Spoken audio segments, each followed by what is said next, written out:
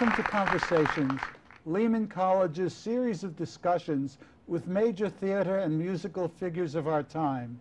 Our guest today, for the second of a two-part chat, is composer and lyricist Adam Guettel. Welcome back, Adam. Thanks for having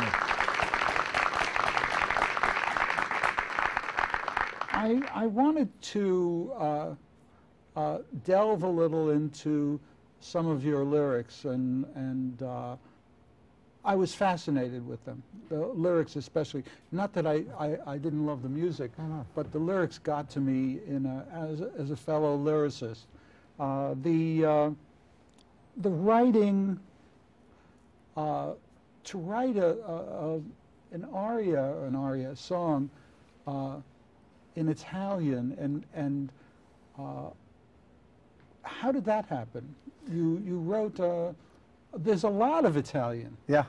Lots and lots of Italian in this. Well, one of the challenges of The Light in the Piazza was to deal with the fact that these were two Americans in Italy, and the convention is, or had been, to simply have people who would ordinarily be speaking another language speak our language with that other language's accent. Which sort What's the matter? It seemed cheesy, and I mean, that's not the only convention, but it's certainly one that comes to mind. And it seemed that the best way to deal with this dramatic challenge was to face it and actually go into it rather than away from it. And so that also suited the basic language of the show, which is love, or music, or music as a stand-in for what people feel for each other, that ineffable thing which can't really be articulated in words anyway.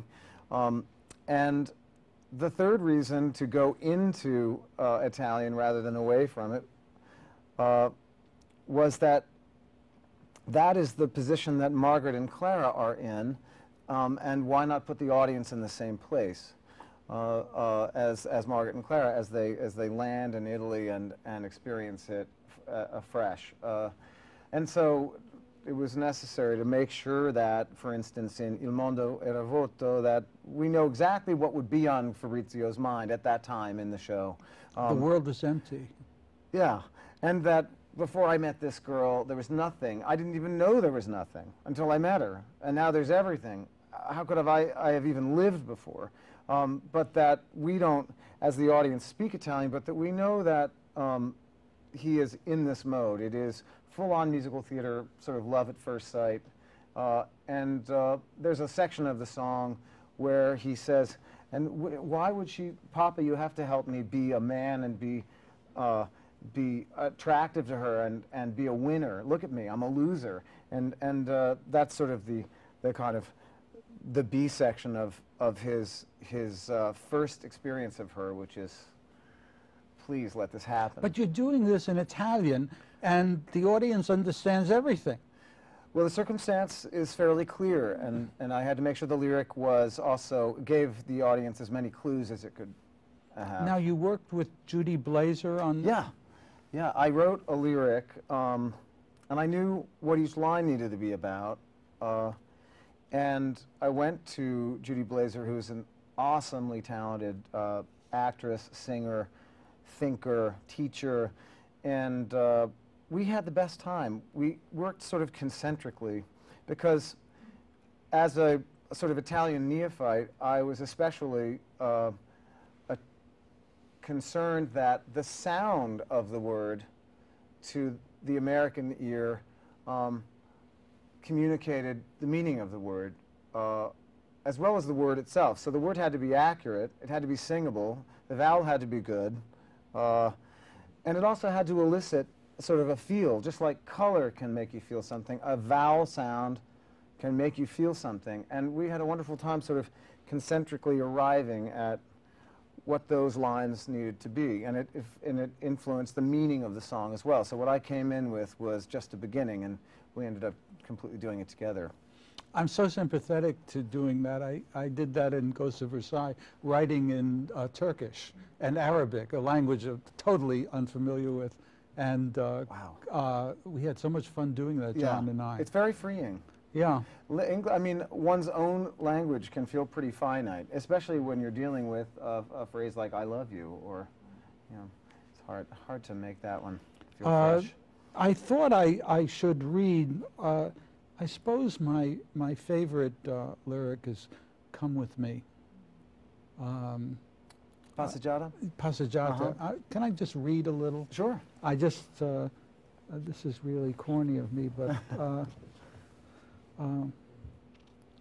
Come with me, walking in my city, una passeggiata, you and I, see the faces from the daytime, talking in the evening, see the churches shining, see the sky. Now is I am happiness, never I am unhappiness. Now is I am happiness with you. Walk with me in the place that I know, La Passeggiata. Now that's just gorgeous. And it's it's a man who doesn't speak English well, and that's utterly realistic in a way, and terribly impressionistic at the same time. It isn't quite the way someone would speak, but it's so suggestive of it that it works on a realistic and a romantic level at the same time. I find that sort of thing very freeing. With Floyd Collins, it was a very specific vernacular from Barron County, Kentucky in 1925, that time and place, and to work through a lens and a set of words, or a whole sensibility. A language is a sensibility, is a way of seeing life. And to work through a character who doesn't speak English, I found very freeing. Also, in this day and age of the unquestionable brilliance of a guy like Steve Sondheim, sorry, I have an eyelash, I don't have any desire to run myself through the sawmill of inferiority as far as fabulous, lyric, perfect, clever, great in every way. I have to find some other way of writing lyrics. Now, you have been compared to Steve Sondheim, which I don't get at all. I really don't get it, either musically or lyrically. It doesn't make any sense to me. I mean, as much as I hold him in the highest regard, I don't see myself, see his work in me, other than that I aspire to his level. I mean, I try to reach it, but I don't either. I think that you're dealing with, most of the time you're dealing with people for whom, if they hear a stacked fifth, they think it sounds like Copeland. If they hear anything, they hear two notes next to each other, it's got to be dissonant. You know, I mean, You really don't sound like him. You know, so there, you know, if you're writing something that isn't some confection for teenage girls, you know, you're suddenly trying to be Stephen Sondheim. And there's only one place. There are only two positions to be in: rock and roll and Steve Sondheim. But there are a million positions. Of course. So positions. So again, you know, if I thought there was actual substance to it, I think I'd be a lot worse off. I don't think it would be a great strategy to try to imitate Steve's work. There are plenty of those. The joy you feel, that glorious song. I feel like you're somewhere in between opera and musical theater and Broadway. It's just, so I tend to think of them as arias. Well, what's the difference? Who cares? Yeah, just a word. It's just a word. That piece was not in the book. That's the joy you feel is a situation in which Fabrizio's sister-in-law, Fabrizio the Italian lover's brother's wife, sees herself in Clara when Clara comes to the apartment for the first time, and means to be nice to her, wants to be nice to her, says, "Let me show you the paintings." And out of her, involuntarily, comes sort of a warning and a sort of jugular slash in which she says, "It's all so wonderful, isn't it? And wait till you're in the middle of a piazza. Let's say it'll be your first anniversary, and your husband, his glance will rest across the piazza, and eventually you want to know what he's looking at, and there will be a woman who's younger and prettier than you are. Oh, it's a Colette story. It really is. There's so much. Are you aware of how much Colette, the feeling of Colette, is in this musical? No, but no, I'll take that. Colette, I'll take. Oh, you really, it's so Colette. Older woman, younger man, and romance and perfume and the works. And well, I mean that speaks to the thing about the show, which is everybody is very much activated by this central romance. Right. We're all made to see our loss, our disappointment, our aspiration. Now you've gone into a new realm. What makes this so unusual to me is when you get to Aiutami, Help Me, there it's just an amazingly naked scream for help. It's just naked. And that I have never heard in a musical. That song has been the subject of some controversy because before Il Mondo era vuoto was written for the first act, and that song again is all in Italian, Aiutami was the only song that was all in Italian, as far as I recollect, I think, and in the middle of that song, the Italian mother, who has only spoken Italian throughout the entire first act, turns to the audience and in perfect English, with no idiomatic, over-gerundizing or anything, just simply says, "I don't speak English, but I have to tell you what's going on," which felt right and didn't feel like a big cop-out before we had the all-Italian song in the first act. But once that song was written, and Aiutami had been working so well as a way to bring us back into the second act, I feel that it is a bit of a flaw. In fact, I've often wondered if there was a way not to have her do that. But at any rate, yes, that song is mostly in Italian until we kind of pull a fast one. It doesn't strike me at all like a cop-out or anything. It seems like very logical that these characters will end up screaming, "Help me." And Right. haven't we all been there? Yeah. And I think the audiences must respond to that. The audience I saw was with, It tends to... they responded to it. So I think you're fine there. And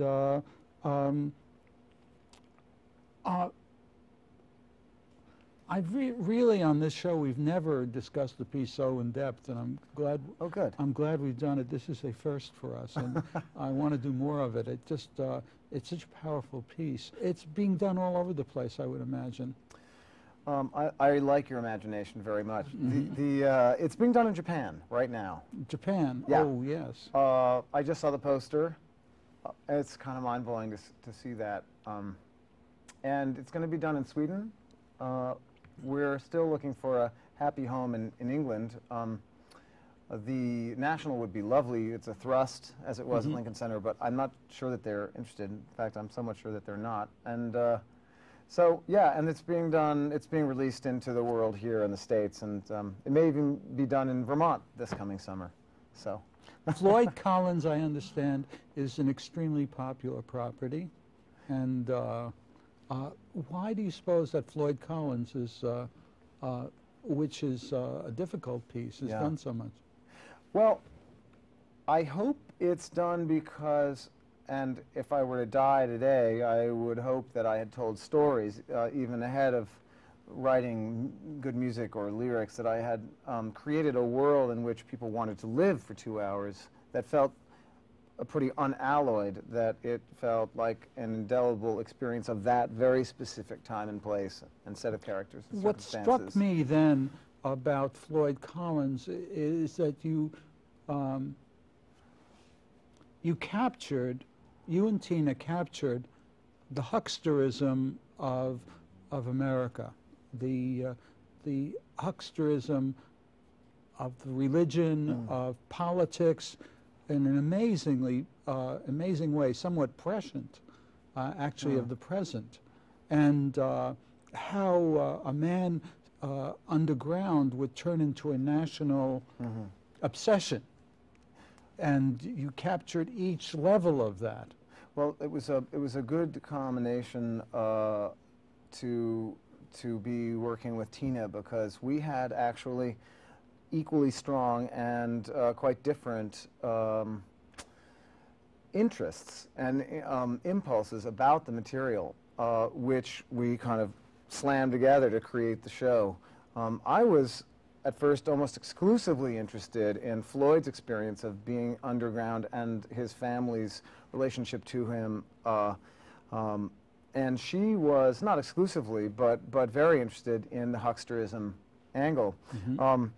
And I think by sort of both of us sticking by our guns, we were able to sort of modify both sides. For instance, it was important to me that journalists not be treated like just venal, muckraking idiots, because it is in all of us to trump up a story, to add things and subtract things, basically, though we may not admit it, to lift ourselves up, and that's kind of what happened with Floyd. It spirals completely out of control. And so we created situations in which the locals and the kind of sympathetic characters are also doing the same thing. Well, we see this in from practically every day. These news stories, the poor baby is dying, and you know, it's upstaging Iraq, it's upstaging everything. Tsunamis get put in because some person is stuck somewhere. Yeah. Well, the ability to focus on an individual in a circumstance like that is really, I think, what allows people to insert themselves into it. As a composer-lyricist, which comes first, the words or the music? Music, always. Music is an infinite language, and I want to be as specific with the material I'm working on as I can be. And so I do music first, because to me that's much more specific emotionally. The ambience of a score, the actual lexicon or the syntax of the score is very precise, whereas I do the words later. Having written myself into a corner, I'll have to be precise with the words. Now, having been in the position of getting tunes from various composers and then having to fit words to it, this is fiendishly difficult. It's hard.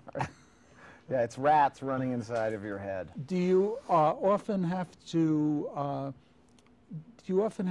alter the music to suit the words then? I think that some one of the reasons that my lyrics are sometimes a little bit rough-edged is that I do that as little as I can, because I don't want to dumb down the musical language in service of a language which, at least in my hands, is finite. I want the specificity of the music language to serve the storytelling first and foremost, and then I just try to accommodate it. So sometimes my lyrics kind of just fall off the edge of the table a little bit, but you can't have everything. You've written art songs for Audra McDonald. Have you written for anyone else? Yeah. Geez, this is terribly awkward because I'm a bit hazy this morning. I'm not going to forget a lot of people. I mean, I feel that I've written some of my shows with certain people very much in mind. Teresa McCarthy is a great muse of mine, a wonderful singer-actress who I wrote the part of Nellie for, I mean, very much on. And Kelly O'Hara is somebody who is wonderful in The Light in the Piazza. And towards the end of the process, who I was sort of hanging the show on her. Right. And as the show progressed, I wrote a lot of it for Vicki. A number of things which were cut, which were more of a Sprechstimme kind of a thing, a whole other language that I have that I've never really gotten to do You and anything with. Sprechstimme, I would love to hear that sometime. Well, you will, I hope. I mean, that's sort of the next direction I'm going in. Not technically Sprechstimme, but simply a more fluid use of music and storytelling than song, scene. Do you attend the works of others? When my ego feels robust, I do. That's what My next question, do you find it stimulating or intimidating? I find it thrilling and absolutely devastating when a piece is good. And when a piece is not, I find it depressing, saddening, and also thrilling.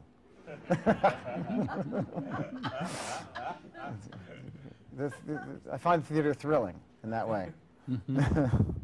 Now, you write mainly for theater, I gather, but do you long to write a symphony as well, or?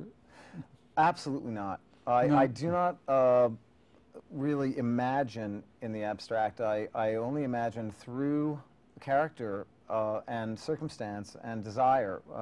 That's the only way I can bring myself into the process, and really the only way I can generate any work. Mm-hmm. I just, music for its own sake, Abstract music have is, that. no. What inspires you?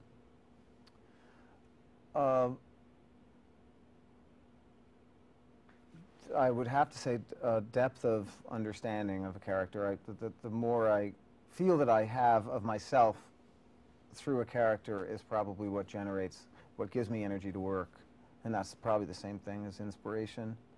You know, wonderful, spectacular sort of mise en scène for this story or that. It's inspiring in a kind of surfacey way, but those bells don't really keep ringing. What gives me energy is to feel that I have some sympathy for someone. A character. Yeah. What is your working day like now? I write in the morning, and when I say write, I think the real writing time is when I begin to structure a number and write the lyric.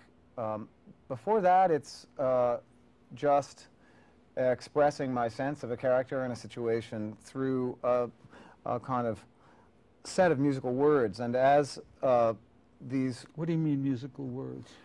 Well, a harmony can feel like a word, or a phrase, a melodic phrase, and words don't make sentences for quite a while. As you begin to assemble a score, or even just a song, you have an impulse. You know, this character might feel like this, or like that, and then that's just one phrase, or one word, or one clause. Eventually, the syntax begins to assemble, and you begin to make sentences, and then even paragraphs. And I mean, I really do work that way. And I also work very inch by inch. I'm not a sort of do the whole big swath and then fill it in and make it better. I throw 40 million of these out, and then once I've got that one, I throw 40 million of those. And so this is a painstaking process. yeah, I'm very slow. Mm-hmm. I'm terribly embarrassed by it all the time. I don't know if I'll ever get over that. I wish I were faster. My main fantasy, practically sexual fantasy, is to be a faster writer. So do I want to be. I so identify with you. I'm the slowest person in the world. Yeah. It's terrible. Yeah. I'm slower than you. You don't know how slow, We'll have a slow is. Ask Ricky Gordon.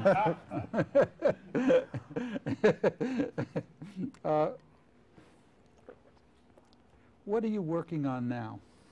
I'm not writing anything right now. I'm reading and just improvising and just staying up on my instruments. I'm trying to bring my voice back. But I'm... What do you mean trying to bring your voice Well, back? I smoked for a number of years, and I haven't for about 2.5 years, so... oh, you're working on singing? Yeah, because I write very much through my voice, Mm-hmm. and I often write in a very... I often write at a very high register for both men and women, because that's where until I met Marlborough, that's where I was placed, and now I don't know. It's all going to be about Jerome Hines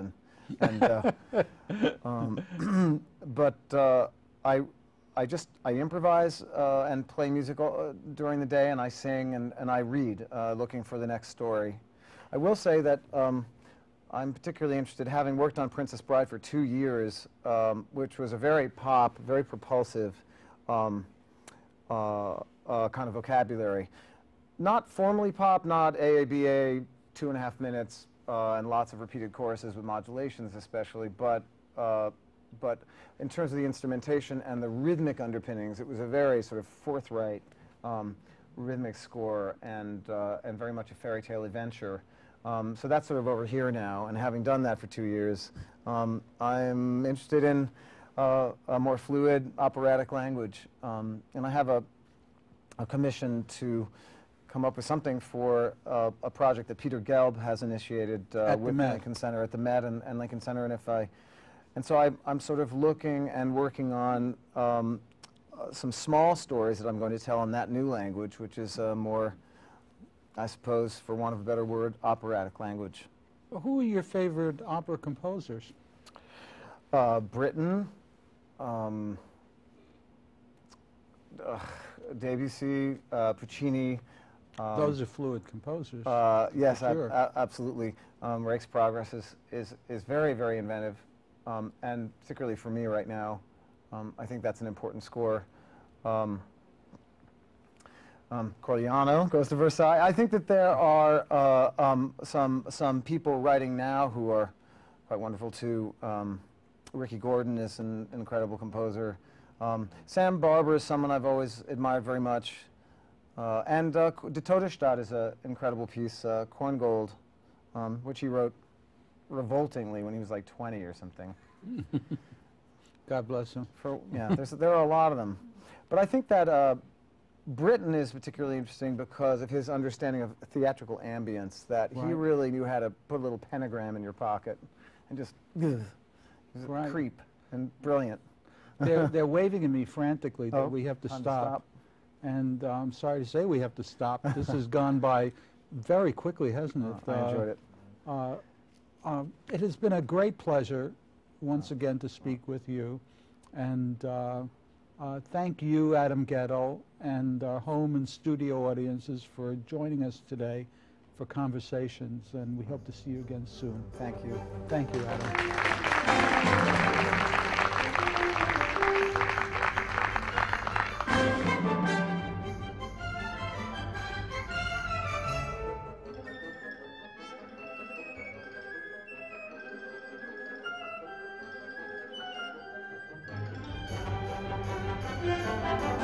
Thank you.